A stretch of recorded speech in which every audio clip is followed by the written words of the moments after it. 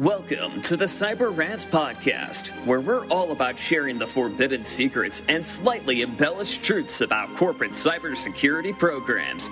We're ranting, we're raving, and we're telling you the stuff that nobody talks about on their fancy website and trade show giveaways, all to protect you from cyber criminals. And now, here's your hosts, Mike Rotondo, Zach Fuller, and Lauro Chavez. Hello and welcome to the Cyber Rants Podcast. This is your co-host, Zach Fuller, joined by Mike Rotondo and Lauro Chavez. And today we are having a conversation about social engineering. Some call it human hacking, manipulation of people to get into their network environments, their sensitive data, and so on. So we'll dive into that topic. But before we do, Mike, you want to kick us off with the news? Yeah, and just, to dovetail into that, here's a good headline for you. Proofpoint's Voice of the CISO 2021 report reveals 2/3 of global CISOs feel unprepared to cope with cyber attack. That should make you feel good. 66% of CISOs feel that organizations are unprepared to handle a cyber attack, and 58% consider human error to be the biggest cyber vulnerability, proving that the work-from-home model necessitated by the pandemic has tested CISOs like never before. So that kind of maybe dovetails into some pipeline that may have had a problem. Humans don't screw up. Exactly. Never. It's the machine. It's always the machine. IT would be great if it wasn't for the users. So, so easy. Yeah. Microsoft warns, watch out for this new data. According to Microsoft, the phishing emails distribute a loader that delivers a revenge rat or async rat. This campaign uses emails that spoof legitimate organization, which lures relevant to aviation, travel, or cargo. Yesterday, they came out with a new executive order on improving the nation's cybersecurity. I started to read this and then fell asleep, hit my head, and forgot all about it. It's about 10, 12 paragraphs long. Typical bureaucraties, but long story short, the feds are going to get more involved with how we're going to do things from a cybersecurity perspective. I do definitely recommend that you read it if you deal with the federal government in any way, shape, or form, especially if you're in the FARS or DFAR space. So, or if you have sleeping problems. Yes, it's great at 2 a.m. I fell asleep this morning again reading it, so it's great at 8 a.m. too. Microsoft Outlook bug prevents viewing or creating email worldwide. We've identified the underlying cause of impact and are applying a fix, according to Microsoft. Basically, you need to restart your email client to apply the fix in some circumstances. Microsoft just keeps having a bad, 20 years? Shining light on DarkSide ransomware operations, Mandiant has identified multiple DarkSide victims out there. They're the ones that did the Colonial Pipeline. These guys have been around for a while, but they function mainly as a ransomware for sale.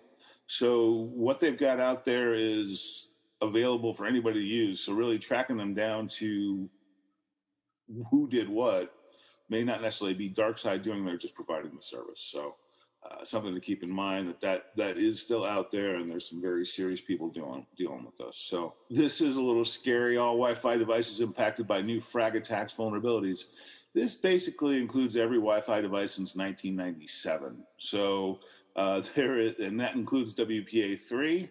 But it's basically there's a design flaw in Wi-Fi 802.11 in the frame aggregation. So needless to say, every Wi-Fi device is potentially impacted by these new frag vulnerabilities. Look into it, though. It's pretty hard to exploit, but it's something to be cognizant of, at least. Hacking Kerberos with AS rep roasting, that's REP. Kerberos, developed by MIT, is a network authentication protocol that used in Active Directory, if you didn't know that. Runs on port 88. And basically, there's a hack out there for it. Sorry, I didn't do enough research on that one to explain it adequately. This one I like. App tracking apps plead for user to press allow, but 85% of Apple iOS consumers are not opting in. And good for you, 85% of Apple iOS consumers. Don't let them track you. Basically, iOS 14.5 allows you to opt in or opt out of allowing apps to request you to be tracked. And so far, only 15% of people worldwide have done so. So I think that's good news because there's too much control over us from a tech perspective. And with that, that's all the headlines. So, Laurel, do you have anything? Yeah, I got a couple things from the exploitable space and cyberspace today, mainly talking about Epic Games again. So if you remember last week, we talked about the anti-cheat local privilege escalation. Now we've got another stack buffer overrun for Rocket League. Why are you messing with the games that we like to play? Why? I don't know. So if you got kids out there playing Rocket League, make sure that you've got them updated on the most current version. Typically, the games will make you update, but sometimes without an internet connection, you could be playing these games on a local area network. It could make you vulnerable to this type of buffer overrun. But that's all we have today for exploits in the wild. Outstanding. Well, let's talk about social engineering. It's one of those things that is very, very relevant because the human element is almost always the weakest link in a cybersecurity program. So it's important for the listeners to understand the people building cybersecurity programs to really take this seriously. I think a lot of people take a kind of check the block approach, like, yeah, we did some training and check that block this year, but really aren't as effective as they could be. And as a result, attacks occur. But first of all, let's talk about what it is. Social engineering is the I wouldn't like to call it manipulation so much, right? Because it can be used in a lot of good ways, right? People use social engineering basically to elicit response in different ways from different people, right? And so it could be a doctor or a psychologist working to get certain information out of a person. It could be a salesperson through the sales process, trying to collect information in order to hopefully help make the best decision for their client or prospect. So it can be used in ways like that, but it could also be used in harmful ways, right? And if we can pull on the emotions of people and get them to reveal information that they wouldn't otherwise, we can collect sensitive information that could be used for bad, for harm, right? And that's what cyber criminals do each and every day.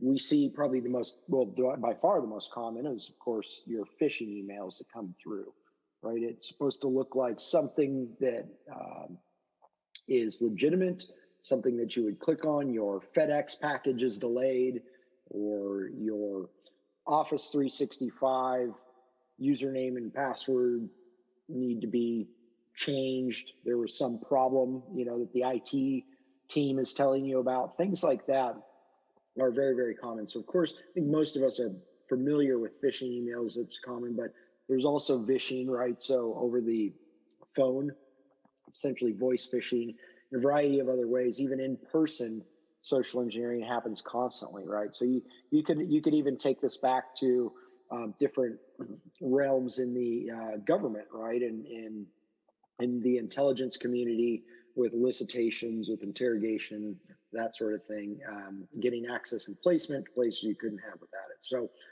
that's a high level overview. There are a lot of different definitions depending on who you ask what social engineering is. But in essence, just think of performing some sort of acts that get people to perform in a way that maybe they wouldn't naturally, wouldn't otherwise, and reveal information.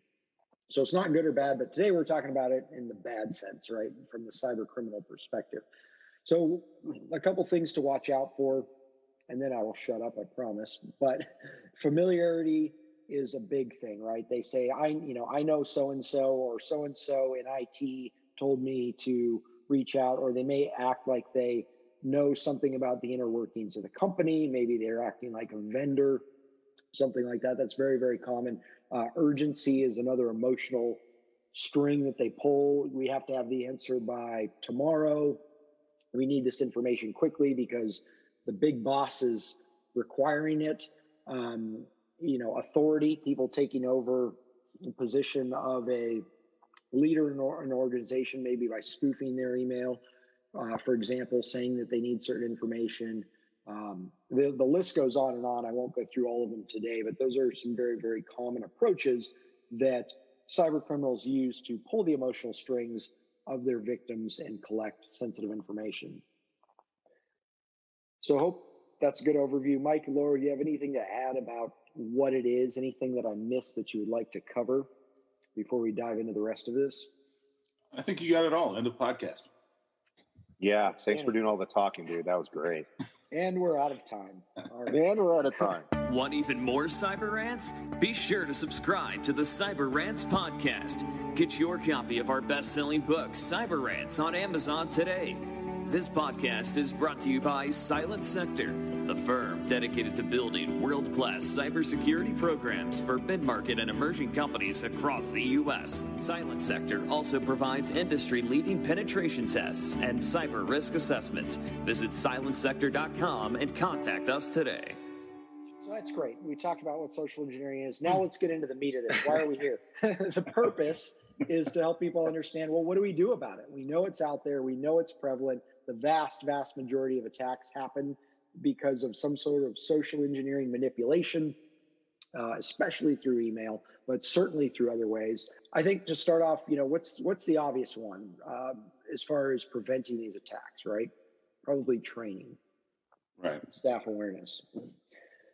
Man, just being grounded, I mean, yeah, staff awareness is helpful. Things like KnowBe4 are helpful, but my gosh, I think if people just take a moment longer to digest what's happening instead of kind of having that emotional reaction when they see the message, I think that would help everybody. And real quick, let me talk about something real quick. Because, if you didn't know out there in the community, I am a very big target.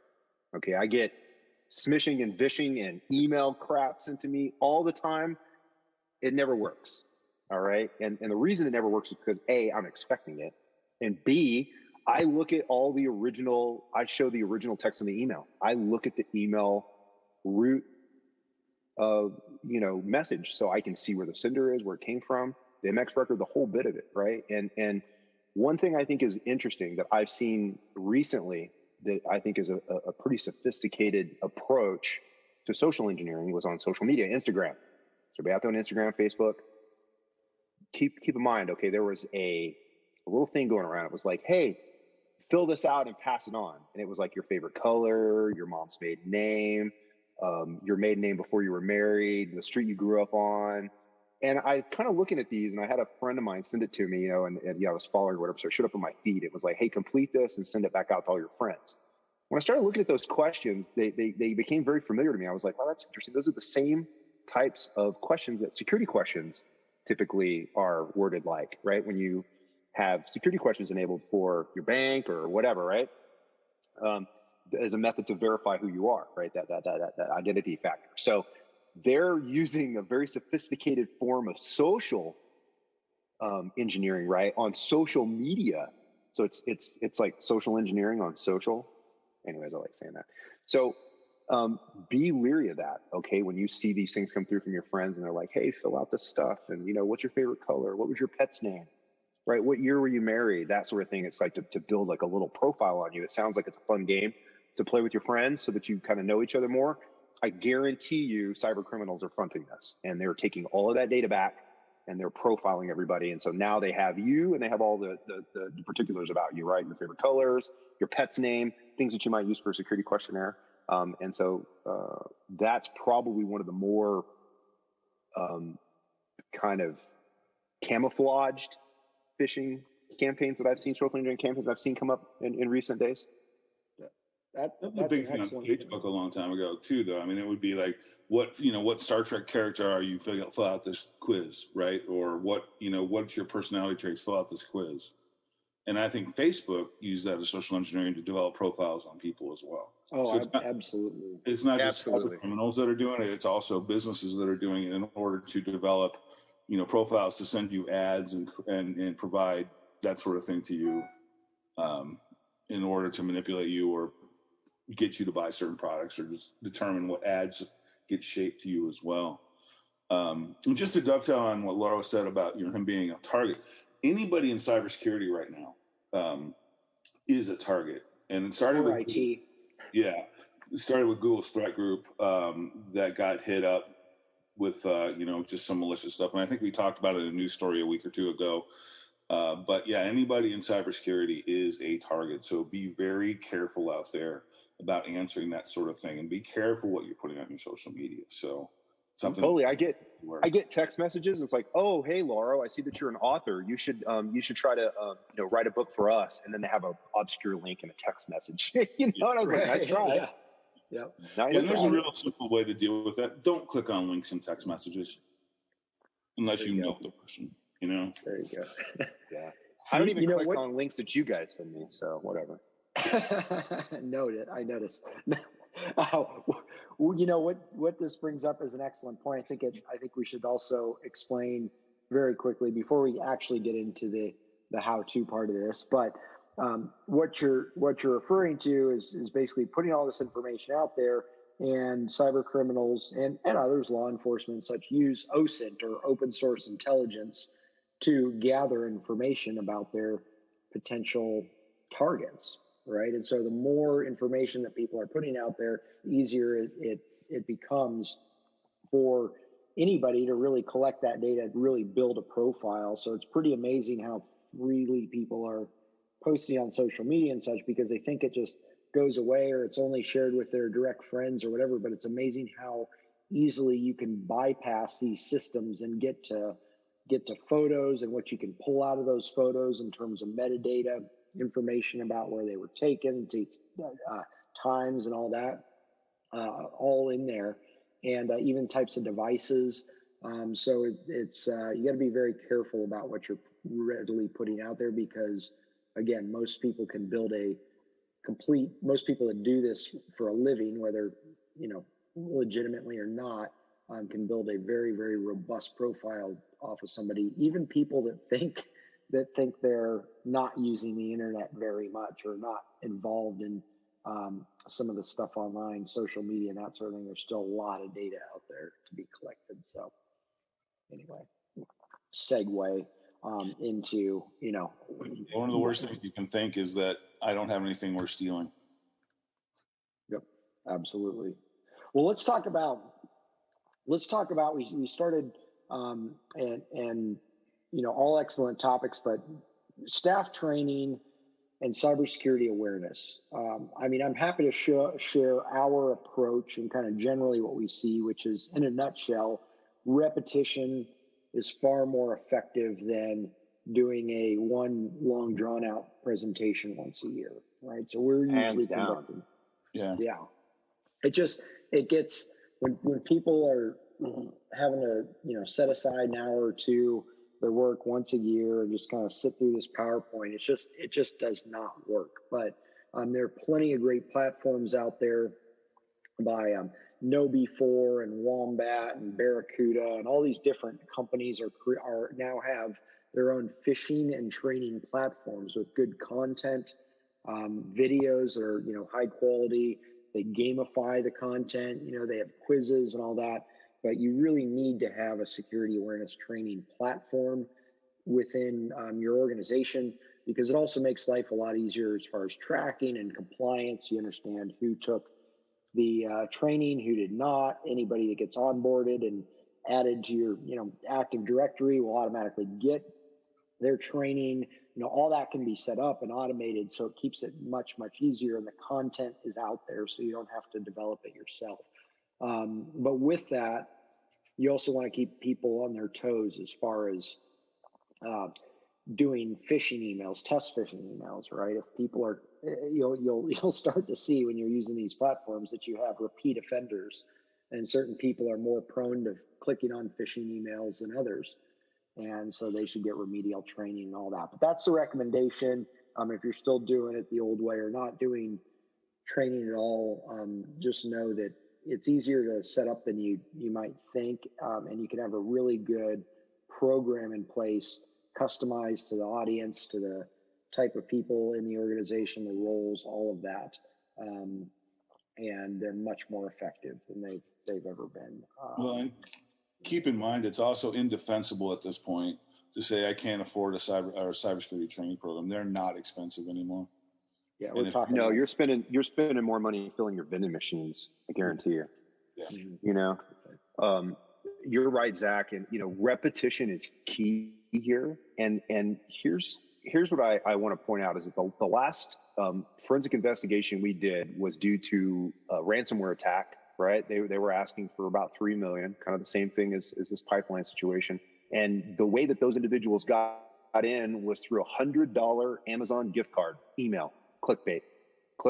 Your people, okay, they're humans. They're going to see something that they're like, man, that's $100 that I needed to buy the thing that I wanted on Amazon. Okay. And so if that repetition of training for those types of emails aren't being driven weekly, monthly, however, on a tight schedule, they're going to forget and they're going to click, and you're going to be in the same situation that, hopefully not, but you're going to be in a very similar situation as anybody else has been in a ransom attack. And it's not a good place to be. And so that repetition that Zach's talking about is key. You have to have that security awareness training program. You have to be invested in that program, and you've got to get every one of your people trained. And the cool thing about, as Zach was alluding to, there's these reporting platforms that come out. And so, as you know, we use KnowBe4. Okay, whatever, doesn't matter what you use, but they all have similar capabilities, right? And so you can see that Peggy in sales or Bill in sales, doesn't matter, right, is repeatedly clicking on everything you send them. So you get like a clickers report, right? And so we can talk about the 5 people in the last campaign that we ran out of 50 people. These are the 5 people that tended to click on stuff. And we can send them remedial training now to say, okay, look, you clicked. We know you like to click, but let's not click so quickly, but let's kind of look at some things. So we can send them now extra training, right? To say, okay, you got the, click machine goes, brr, but you need to stop with that and kind of digest the content of the email. If it's too good to be true, it probably is, right? So if you don't see this, just like counterfeit money, right? Or I like to call it like fake antiques. If you ever watched Pawn Stars, right? I know you have, Mike, right? Where the guys come in with like this old firearm and he's like, this is from the French Revolution. Oh yeah. It's worth $1 million. And they're like, no, this is a reproduction from like 1980. It's worth $2, right? Yeah, exactly. Right. But those guys at the Pawn Star, right? These pawn shop owners would, if they didn't see the stuff and converse and research with experts, they would be vulnerable every time, because technically that's a form of social engineering, right? That now the person may not be purposefully doing it. Maybe they truly believe that this is a French revolutionary weapon because their grandpa gave it to them or something, right? So they're trusting that word. And that's what this is that's really what social engineering is, right? It's abuse of trust. Yeah, very much so. Yeah. It's pretty interesting. Well, you can implement a good training policy, and Peggy and Bill are clicking anyway. So that you need to give them. Show. What's that? This is a family show. What Peggy and Bill do in the privacy of their home. So clicking on emails, man. Clicking on emails. Okay. Why are Peggy and Bill clicking on Amazon gift card emails at work anyway? That's against seriously policy. So speaking of which, let's talk about policies, right? I mean, that's another big thing is you have to have people understand what they are supposed to be doing and not supposed to be doing in the workplace. So what types on of their policies, work computers? Yeah, exactly. Yeah. So being the workplace, being their couch at home or whatever it happens to be these days. But what types of policies would you put in place to prevent social engineering threats? That's the big question. The acceptable use policy is the first one. Yep. Acceptable use. Yeah, I echo that. Absolutely. And it's got to be very concisely written. And here's the other thing is you need your humans to read it and sign it. Yeah. And one of your security training platforms will probably allow you the capability to put that policy in there as part of your security awareness. So when they're done getting their security training, they have to read the acceptable use policy and sign it before they're finished with their training, which makes it really nice. Yeah. It's amazingly how, I mean, you have to just get so granular anymore these days, and you have to specifically talk about social media, especially on company-owned devices. And you want people to be able to feel free to, especially if they're traveling and they're traveling with their laptop, you want them to be able to go check on Facebook. Well, I personally don't, but normal people probably do. So you want to give them that freedom to a certain extent, but however, you really have to define what they can and cannot do, and it has to be granular, and there have to be consequences. And that's one of the biggest things that I don't see. You need the carrot and the stick. Enforceability is a big deal, and the policy statement should have a violations of this policy statement, right? If you violate this policy, you're subject to, not only prosecution if you break a law, right, but you're going to get fired too, right? And if they don't read that and understand it, they can't really be held. It's hard to hold them in a court of law, right? When they're like, well, we didn't know about this. You guys didn't train us. And the attorney's gonna be like, is that true? But you didn't train them at all. Well, and to your point, Mike, it's a cultural decision, right? Some companies are like, oh, our people can do whatever they want on their company-owned devices. And I'm like, we have companies like that. We're like, okay, let's just hope you've got really good endpoint protection and good security training, because something's probably going to happen if you let them do whatever they want. And then other companies will lock down web filtering so far that you can't do anything but business-related websites, right? And so it's a cultural decision that the business needs to make. It's like you want your employees to be happy, and you kind of inherit some risk with that, letting them be happy on the internet and do whatever they want. There's something great about that, but you also incur as a business a certain level of risk when you do that, versus cutting everything off, and then you've got kind of a more cantankerous work group, but the risk is lessened, right? So it's one of those weird decisions that every business kind of has to make. Yeah. You've got other risks, employee turnover and all that, as staff, effectiveness, if they're miserable, is going to decrease. So but you need a policy, acceptable use policy, just like Mike said, and you need to have a security awareness and training policy, probably, right? And you can put it in your data security policy. Doesn't matter where you put it, but you need to have a statement that the company acknowledges that security awareness and training is required to build a strong security culture in the organization. A very wise security culture would be better. And you have that in a policy to basically say that we as a business have decided that this is important to us, and we're going to train our users. And then out of that comes that acceptable use, right? That you say, okay, now these are the acceptable things that we expect with our equipment that we issue you. And you have to make that user sign to that. And then you've got to give them the training.